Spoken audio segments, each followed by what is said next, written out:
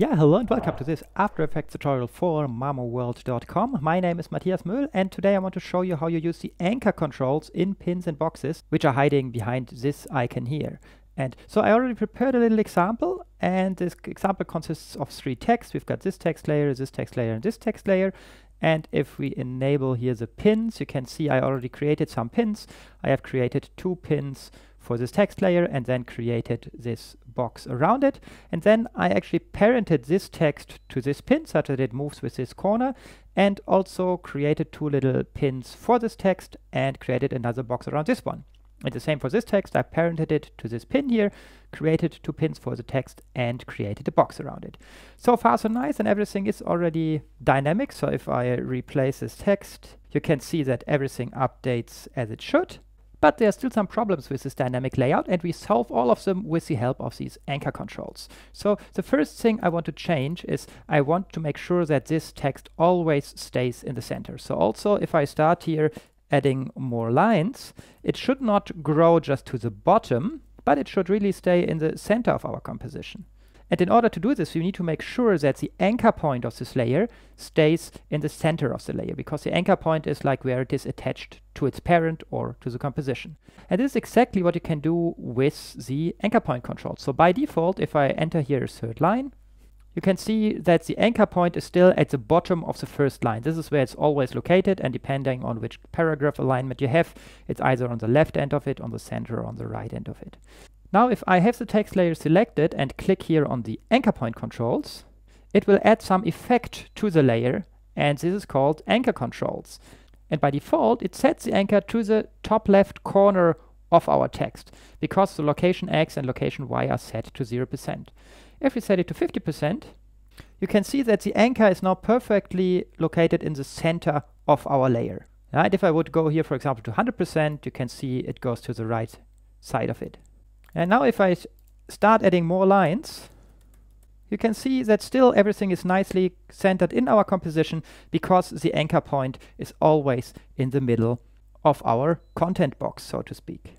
So that's the main idea of the anchor controls. Just apply them using this button, and then you can say where relative to our text the anchor should be located. And you can also enable this for only X or Y direction, and you also can add some offsets to this. So these are like percentage values, and these are pixel values, and if you combine them, you can say something we should be in the middle, but not exactly, but actually 20 pixels right of the middle or something like this.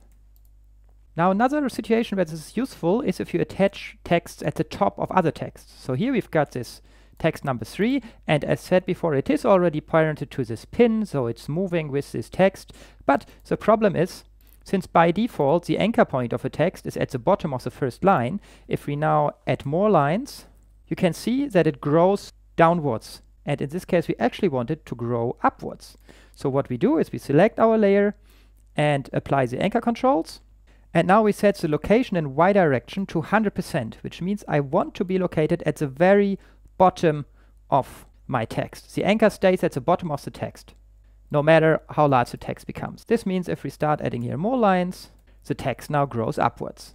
Now on the other hand, if we go to this text here, if you attach text to the bottom of other texts, like this one here, your problem is not so big. If we add more lines here, the text grows as expected, all very nice, and out of the box, because the anchor point is at the bottom of the 1st line and it stays there, so adding more lines just makes it grow downwards as we want it to be.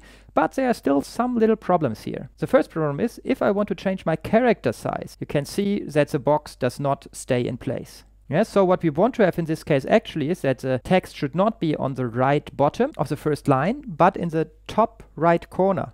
So we apply the anchor controls to it, and you can see it moves out of place now, because by default it sets the anchor here to the left top corner. And we want to have it actually on the very right and at the very top, 100% in X and 0% in Y direction. Anchor point is here. Now, of course, since it was before at the bottom of the 1st line, the placement is not correct. So we move our text up to where we want it to be. And now if we start adding more lines, and also if we start changing the font size, for example, everything stays in place and it grows from the correct point, namely from the upper right corner of this text. Now there's one more little issue that you can solve with this, and to show you this issue, let's go again back to this text here and set it back to just text 3, and let's get rid of our anchor controls for a moment again. To get rid of it, you can simply make sure that your layer is selected, and instead of clicking on the anchor controls icon here, you shift click on it.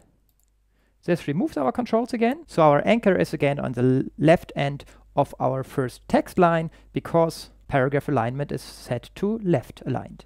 So now let me also hide these pins for a second so that you can see that currently this text here accurately aligns with this box. Now if I start changing my text, let's add an I here at the beginning. You can see that it moved over just a little bit. Yeah? If I add another thing, let's say W, it's now even a bit too wide. Yeah? So in other words, depending on your first letter, if your text is left aligned, the box will jump left and right a tiny little bit. And this is because the anchor point by default, as you can see here for the I, is not placed accurately at the beginning of your content box that is measured to create the box, but depending on the first character, it is a bit more left or a bit more right. You can see now it fits to the box almost accurately, and if I enter an I here, it is a bit left of the box. And you see this offset exactly here. And this does not happen anymore if you apply the anchor controls. So we select our text, say anchor controls, I want to be at the very left and the very bottom of my text. And now no matter which letter I choose here, you can see that this edge is not changing anymore. Okay, so this is what these anchor controls are all about, controlling the placement of your anchor point to make your dynamic layouts behave exactly the way you want. Again, this is Matthias Müll for mamoworld.com, and I'm looking forward to see you in the next tutorial.